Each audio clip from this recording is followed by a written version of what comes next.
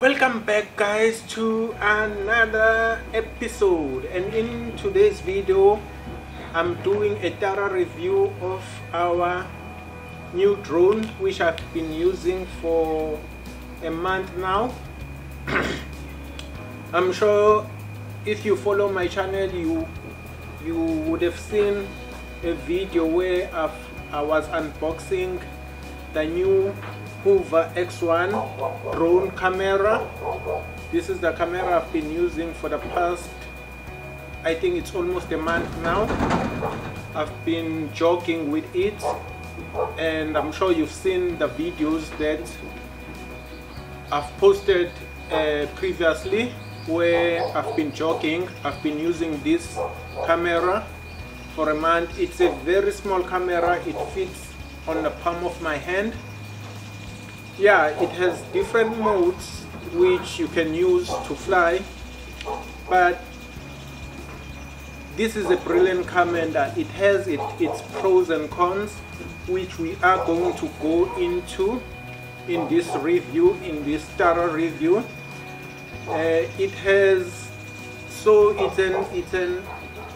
It's a self-flying drone camera, which means you don't need a remote control, you don't need a phone to control it, although it does work with your phone.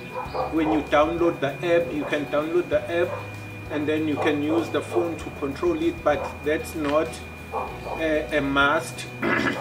You can still use the camera without downloading the app or without using your phone.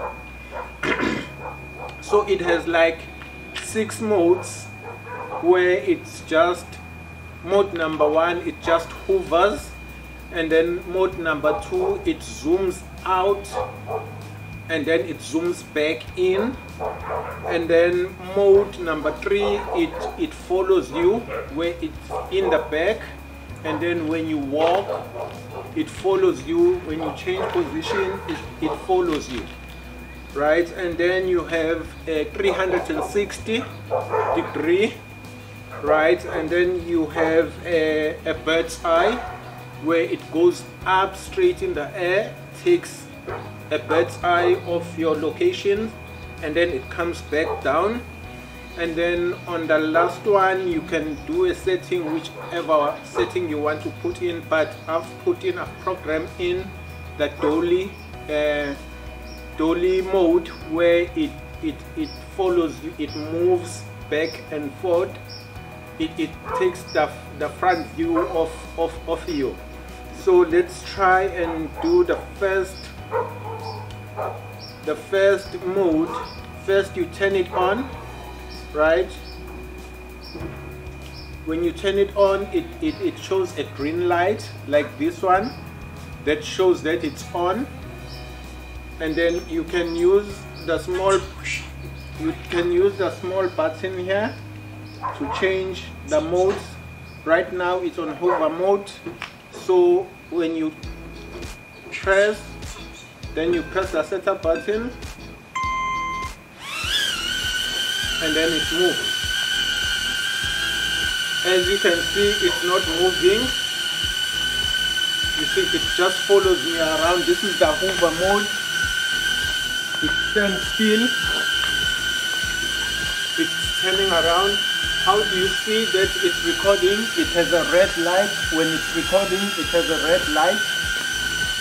And then when you want it to stop recording, you put your hand underneath it, it senses your hand and it lands. Right? That's the first mode. Let's try and do the second mode. The second mode is the horizontal. Let me move back.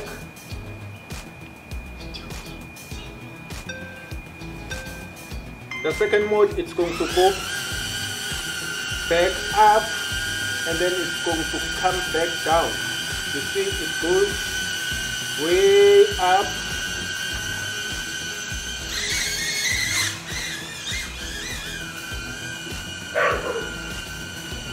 Okay, it didn't come down because it got stuck in trees.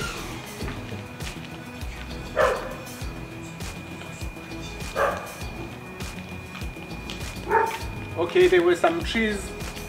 I'm back from fetching it. There were some trees. Let's try this again. It actually crashed.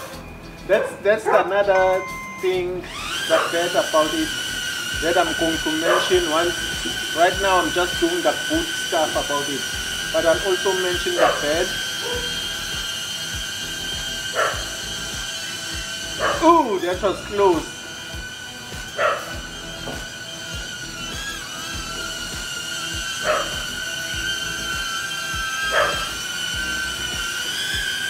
And that's done. And then the next mode is going to be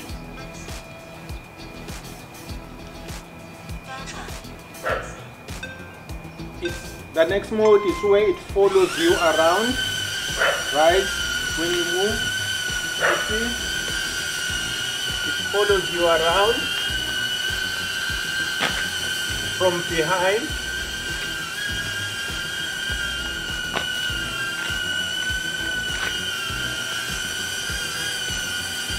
And then, yeah.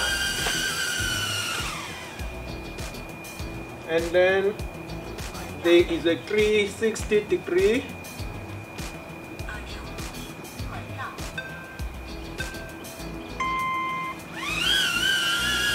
And then the 360 degrees, it moves back. And then it rotates. Let's hope it doesn't hit the trees.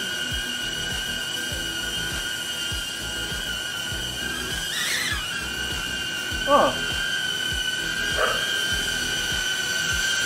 As you can see, it's done with the 360.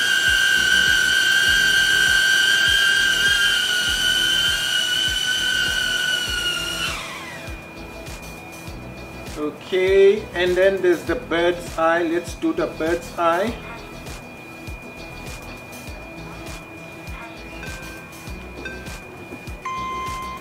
It's gonna go straight up and then it's going to come back down.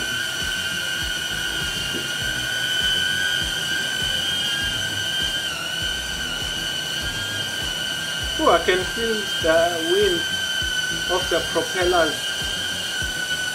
They're blowing really powerfully.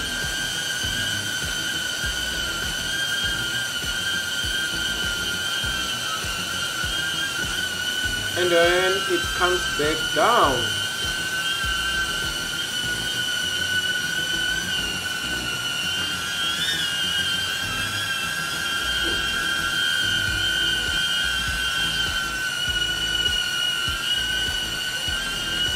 Okay.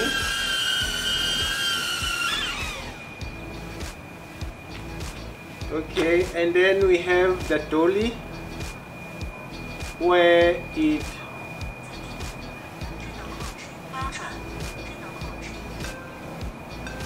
going to take the front view. As you can see, if I move back, it comes closer. If I move forward, it moves back. If I move sideways,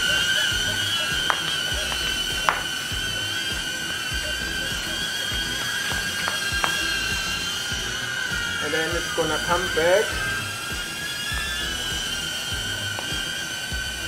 And the camera quality on this drone is really good, guys. For a drone its size, the camera is really good. If you